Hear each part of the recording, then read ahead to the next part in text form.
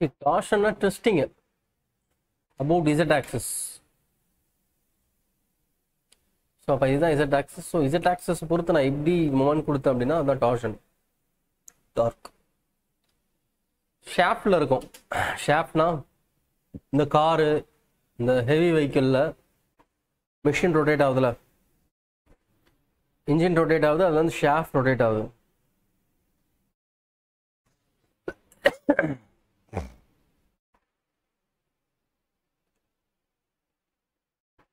So இதுதான் வந்து torsion. C இந்த ஷாஃப்ட் வந்து இன்ஜின்னால ரொட்டேட் ஆகும். அப்புறம் விண்மில், விண்ட் டர்பைன், சர்க்குலர் பார். நம்ம படிக்க போகிற சர்க்குலர் பார் மட்டும்தான், நமக்கு வேற எதுவுமே சிலபஸ்ல கிடையாது. ஒன்னே ஒன்று தான் இருக்கு, சர்க்குலர் பாருக்கு கார் கொடுத்தா என்ன, அவ்வளோதான். ரெக்டாங்கிள் கிடையாது. இம்பியூர் டார்ஷன்லாம் சிலபஸ்ல கிடையாது.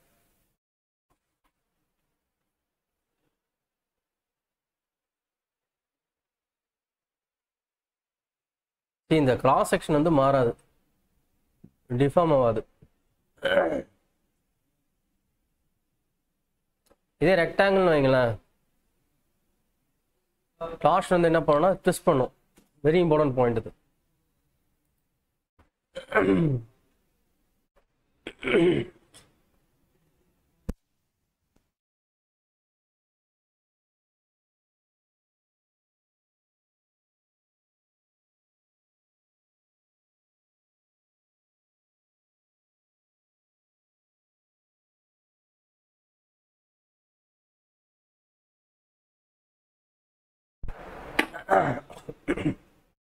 இது ரொம்ப இம்பார்ட்டன்ட்.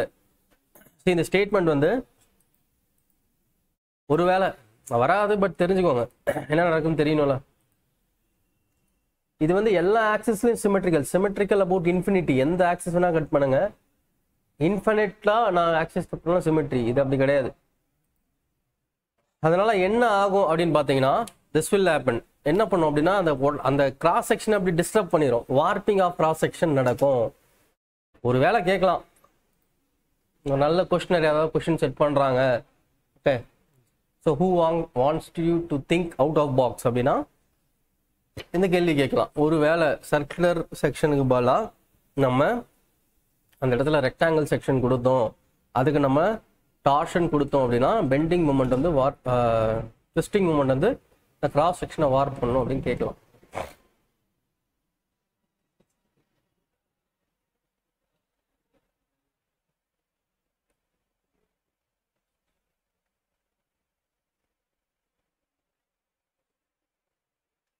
இப்போ நான் டார்க் தரேன். ஸோ இது என்ன ஆகும் இப்படி. ஸோ இது ஆங்கிள் ஆஃப் ட்விஸ்ட். ஸோ என்ன ஆகும்னா நான் டார்க் கொடுக்கறதுனால ஜஸ்ட் டேர்ம்ஸ் மட்டும் விஷுவலைஸ் பண்ணிக்கோங்க. இப்படி திரும்புதா, that is rotating. So this angle made by original with respect to the twist, this is known as angle of twist, theta. So இதுதான் angle of twist அப்படின்னு சொல்லுவேன், தீட்டா. ஸோ ரொட்டேட் ஆகுதா. So free end of பார்ல நடக்கும். So இதுதான் angle of twist. So இப்போ theta is equal to TL by GJ வச்சு நம்ம கால்குலேட் பண்ணுவோம். So next polar moment of inertia அப்படின்றது என்ன அப்படின்னா IXX + IYY. இது ரேடியஸ் வச்சு சொல்லியிருக்காங்க. ஓகே, டயாமீட்டர் வச்சு நான் பார்க்கலாம். ஸோ அப்போ the derivation நமக்கு தேவை கிடையாது, that is not at all required. Okay, so அப்போ shear stress மட்டும் எப்படி இருக்கும் அப்படின்றத பார்க்கலாம். See, அப்படி ரொட்டேட் பண்றதுனால இந்த இடத்துல 0 இருக்கும், வெளியில போக போக shear stress என்ன ஆகும் அப்படின்னா shear stress will increase. Shear stress will increase. So இந்த மாதிரி. ஸோ அப்போ சென்டர் ஆஃப் கிராஸ் செக்ஷன்ல 0 போக போக இன்க்ரீஸ் ஆகும். Maximum at outer periphery. So outer பெரிஃபரியில் மேக்ஸிமமாக இருக்கும் tau max. Okay, maximum shear stress. So something like this. So அப்போ அந்த டெரிவேஷன்லாம் தேவை, integration. C final equation, ஷாஃப்ட்டுக்கான example. What is the final equation? So அப்போ ஒரு டக்டைல் மெட்டீரியல் இருக்குது அப்படின்னா நீங்கள் எப்படி ஆகும்னா இந்த மாதிரி கட் ஆகும், இல்லை பிரிட்டில் மெட்டீரியல் இருக்குன்னா இந்த மாதிரி கட் ஆகும். புரியுதா? 90 டிகிரி கட்டு, இது 45 டிகிரி கட்டு. அது புரிஞ்சுதா? I hope this was useful. Is it clear? Respond. Is it clear?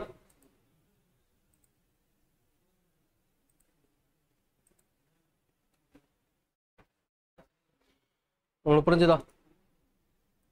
So அப்போ ஈக்குவேஷன் தான் நமக்கு தேவை. நமக்கு தேவை வந்து ஈக்குவேஷன் தான் சார். அப்போ என்ன sir equation? Torsion formula.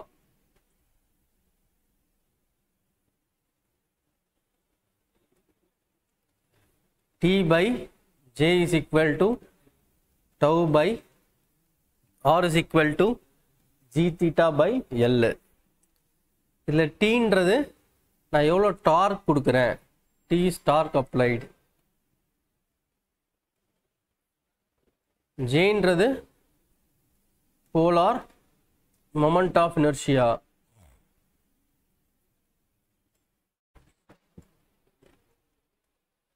Tauன்றது shear stress. R is radius of shaft.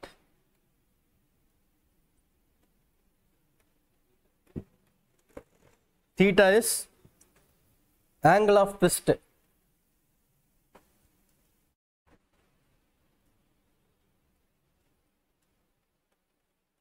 L என்றது length of cross section.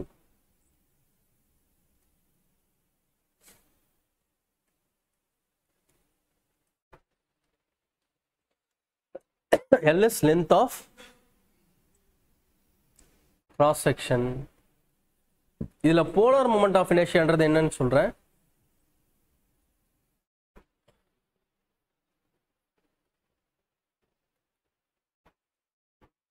Polar moment of inertia என்றது moment of inertia about z axis. இதை கண்டுபிடிக்க we will use parallel axis theorem. So Ixx plus Iyy. Circle க்கு pi by 64 d power 4 by pi by 64 d power 4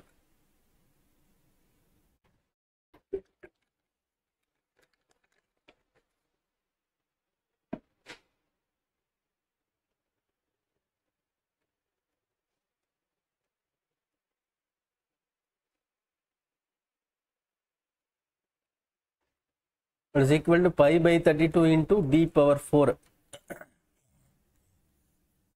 So this is polar moment of inertia for circular section.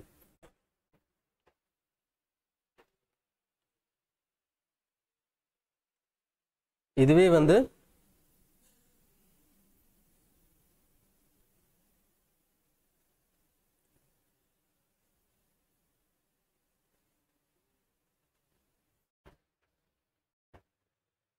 ஒரு hollow circle இருக்குன்னு வைங்க.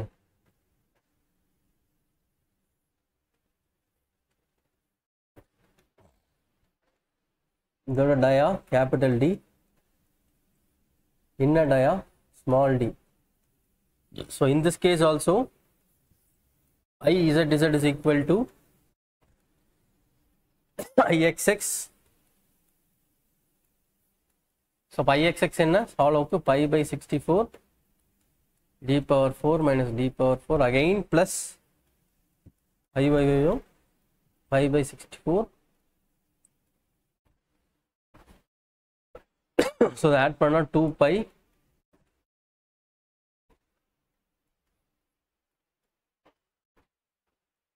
pi by 32 into this polar moment of inertia for hollow section.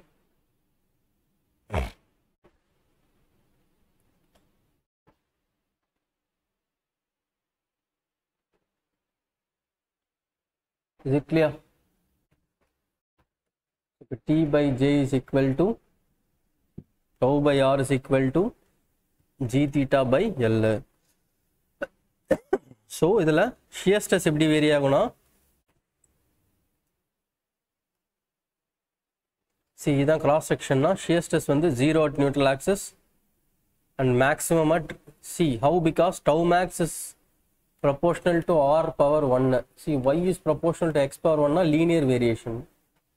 So அப்ப radius 0 அப்படினா tau maximum என்ன 0. இங்க radius 0 கரெக்ட்டா? So radius 0 na boundary condition tau maximum 0.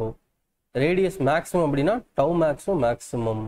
Variation வந்து linear. So இப்ப join பண்ணனா இந்த மாதிரி distribution வரும். Is it clear?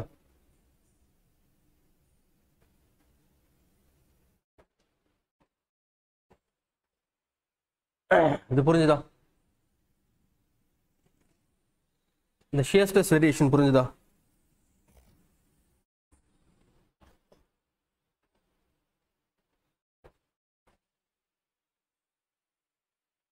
நெக்ஸ்ட் போலாம்.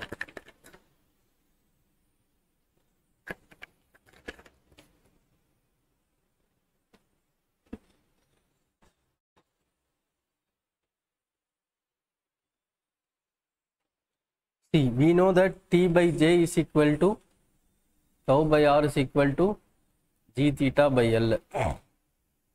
See, இதுல polar modulus னு ஒன்னு இருக்கு.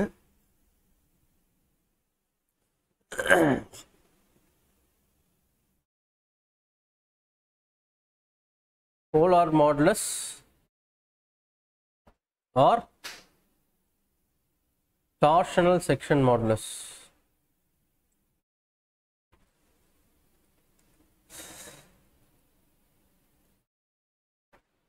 அப்படினா என்னன்னா, that is given by Zp, that is equal to polar moment of inertia by radius.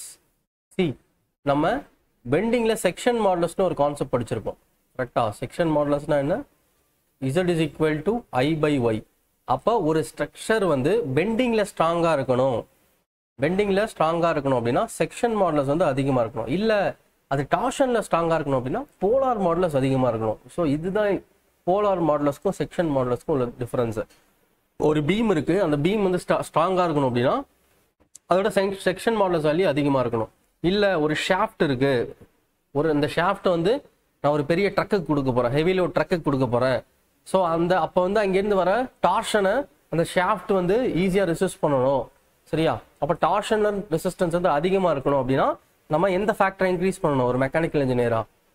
So this is mechanical background. அப்போ போலார் மாடுலஸை இன்க்ரீஸ் பண்ணணும் அந்த ஷாஃப்ட்டுக்கு.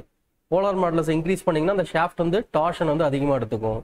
ஸோ அப்போ Zp is equal to J by R. So அப்போ circular section இருக்குன்னா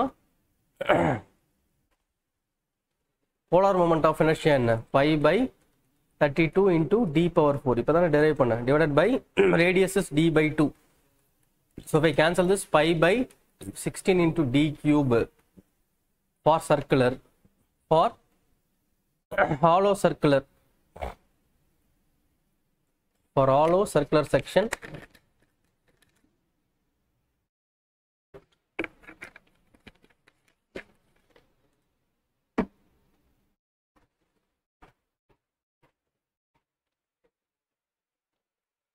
Zp is equal to pi by 32 into d power 4 by d power 4 by d by 2. So for polar modulus is pi by 16d d power 4 minus d power 4. So this is the polar modulus for hollow circular and circular section.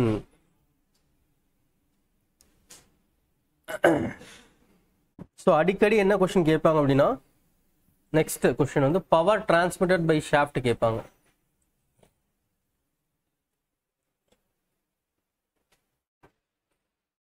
Shaft வந்து 2 pi nt by 60, 2 pi nt by 60. power is in watts. n என்றது revolution per minute. Okay.